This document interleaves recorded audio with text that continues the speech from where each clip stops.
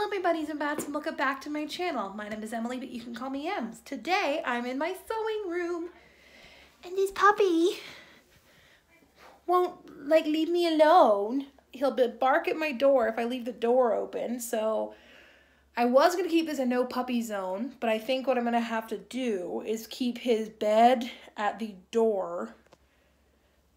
I'll show you. Can I show you? No, I can't flip it while I'm here, but I'll show you when I flip the camera around. I thought I'd try vlogging again while sewing. We'll see how that goes. Maybe I'll do a bit like costuming drama, where Noelle from Costuming Drama, where she doesn't film herself sewing. She just talks about what she's doing between things and then shows you kind of along the way.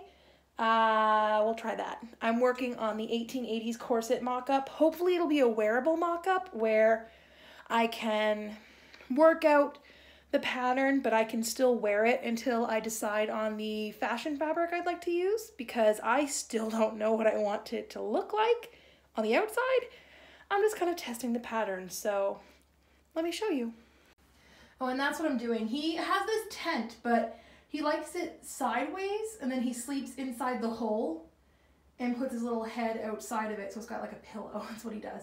So half the corset is done now. Well, not done.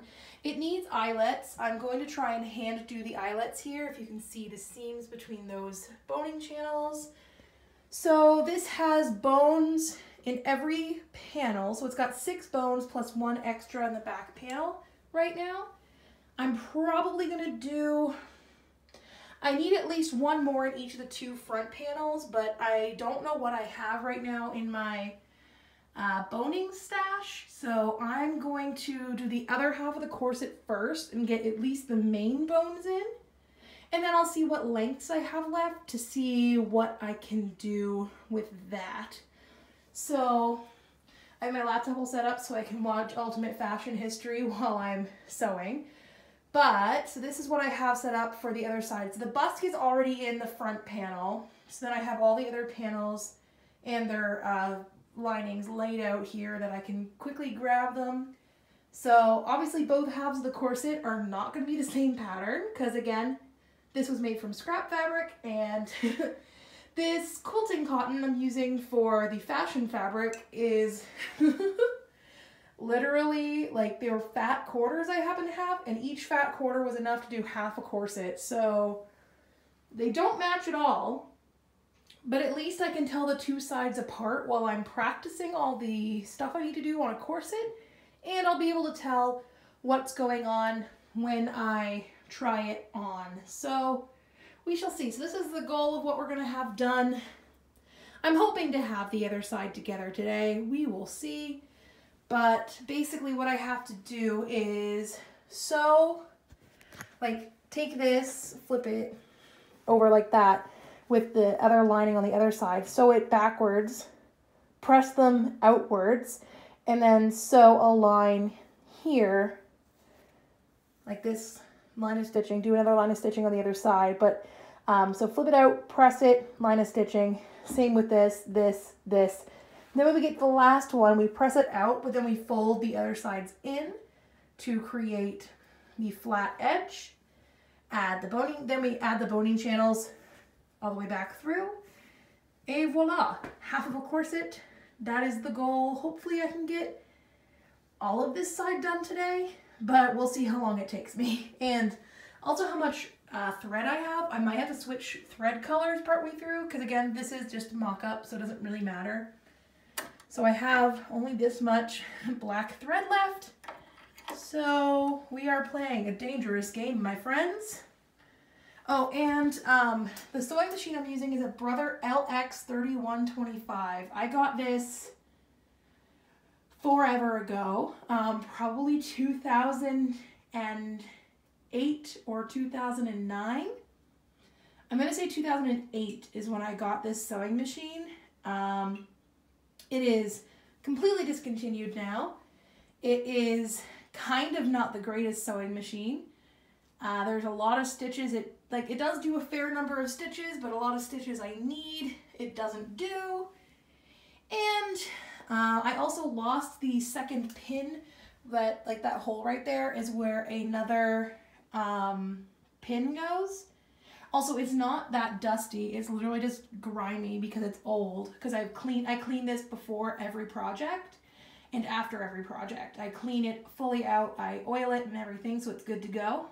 And it's just a grimy old piece of machinery because it's been in my mom's basement for 5 years or so. Well, not quite 5 years, but almost 5 years. So getting it going again. I'm excited about that. So let's get started and sew instead of gabbing.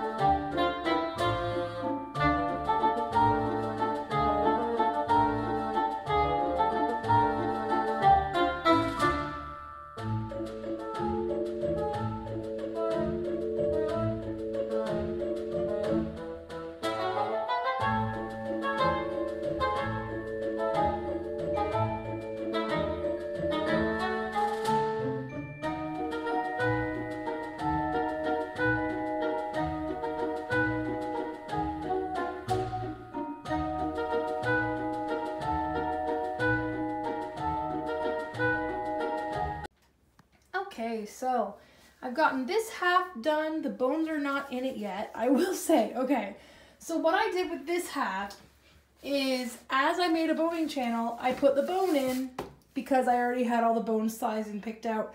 I put it in as I finished the channels. That is a rookie mistake. Don't ever do that. So this one, I actually stitched them all separately while not putting the bones in. So this is not boned whatsoever. And you can also see like, ugh. Ooh, you can see my wonky, gross. It's actually, I'm getting so much better at stitching and keeping my stitching even, which if you see this, you'll be like, oh my God, how are you worse than this? How have you been worse than that ever? I was. That's how. So, figuring that out, and now I get to take out these bones and measure them up to this to be a little bit shorter on both sides and shove them on in. Let's go. Look at the glory and the beauty of my corset, which is entirely not done whatsoever, but my back is starting to hurt because I don't really have a proper chair in here. I just have this guy and I've been putting that pillow under my back. But look at this. We have our bones in. Because they are spiral steel, they will form to my body while they're on my body. But right now it's very right. So if I had synthetic baleen, it would actually like kind of like do the dramatic shape thing, I'm thinking. But here is the bust. This pattern is great because it had for different bust sizes. So I did the largest one they have because it's me, hello. But basically, like this, you can see, creates that bust shape, which is quite lovely. I don't have the grommets in, well, not grommets, I don't have the eyelet holes in yet because I need to get buttonhole thread to do that. So that will be my next step, is getting the eyelets in, and then it will be binding the top and bottom. So I'm very excited to see how this actually fits and works within it. But that is what I am done for tonight. So I shall see you in the next one. Bye guys.